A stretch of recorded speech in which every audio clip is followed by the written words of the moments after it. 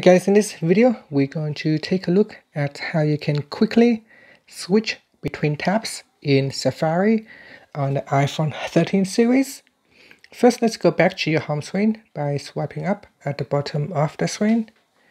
And on the home screen, you want to tap on Settings, and in Settings we're going to go down and tap on Safari, then swipe down, and then we're going to tap on tab bar. So make sure in the tabs style section, make sure that you select tab bar.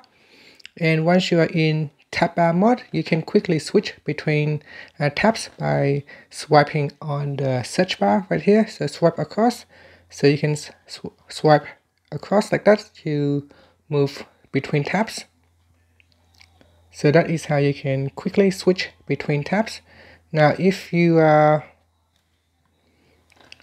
select a single tab style, then you can see that while you are in a Safari browser, the only way you can switch between tabs is by tapping on the tabs button, and in here you can select a different tab. But by using the tab bar style, you can quickly switch between tabs by swiping back and forth on the search box. And that's it. Thank you for watching this video. Please subscribe to my channel for more videos.